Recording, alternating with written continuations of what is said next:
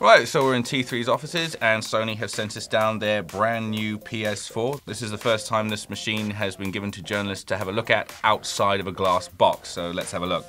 As you can see, it's very, very sleek in its design. It basically looks like the Xbox One in a wind tunnel.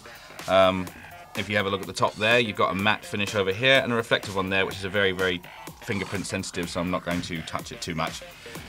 At the back, you've got several ports. You've got your HDMI, you've got your optical port, you've got your LAN connector, you've got your AUX port, and you've obviously got a port for the power cable to go in. You've also got a huge series of vents back here, so this probably keeps the machine quite cool.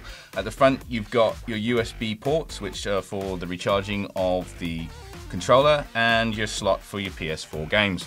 The controller itself is actually rather different to its predecessor if we put them both together like that.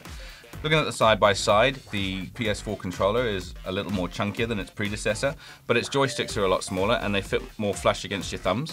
The face buttons and the D-pad are pretty much the same, except they're more flush against the controller on the PS4. The triggers are also a lot smaller, as are the shoulder buttons. Perhaps the biggest difference between these two controllers is obviously the addition of the touchpad.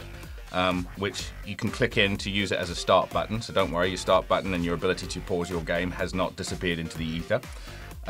This is also used in conjunction with games. At a demo that we recently saw where you could use the touchpad in conjunction with a camera, that you could use it to flick robots from out of the controller onto the screen in front of you.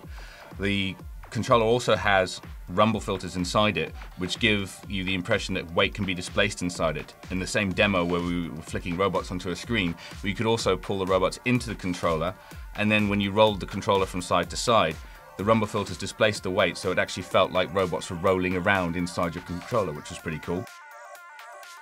You got your PS button, which is where you would expect it to be, but you also have a speaker just above that. On the back, you've got a port for a bespoke PS4 headset, and on the front you obviously have the port for your recharge cable. The other big addition to this controller is your share button, which allows you to instantaneously share your gaming god moments with all your friends on the PSN. Okay, looking at the PS4 next to the PS3, it's interesting to see that the PS4 is actually smaller than its predecessor, and this is a PS3 Slim, by the way. This isn't the big chunky beast that went on sale all those years ago. If I hold the PS4 over the PS3, you can actually see that the PS3 sticks out on either side of the PS4. A lot of people like to store their PS3 on its side, like so. I'm not sure I would actually try that with the PS4. I mean, we have been sent a stand for it, so apparently you can stand it on its side.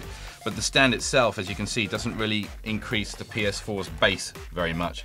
So I don't know about you, I'd probably store this as is underneath my television set.